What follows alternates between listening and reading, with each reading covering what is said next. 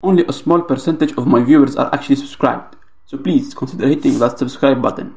It would help me a lot. Enjoy the video!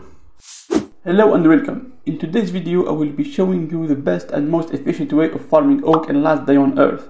First up is preparation. For the armor, use a level 3 armor set.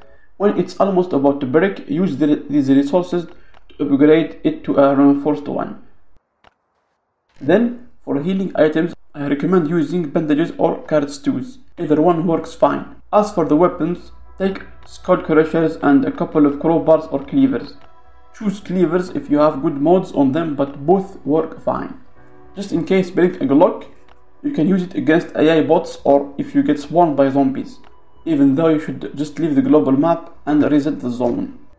Lastly, instead of taking iron hatchets with you, take the materials to craft them on the zone. For 20 hatchets you will need to bring 90 iron, 60 planks, 40 nails and 90 duct tape. Of course, it depends on how much you want to spend there. Before going in, a few things. Take a shower or suicide to reset your stink level. Clean your bike. And if you have a true friend dog, take him with you. Leave me alone!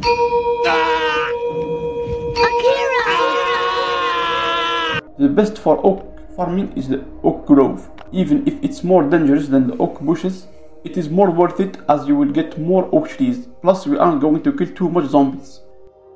Now that we are inside the zone, what you are going to do is to go around the map while staying in the edges. Don't go further away as toxic spitters will attack you immediately. Then try to spot oak trees from a distance using your mini-map.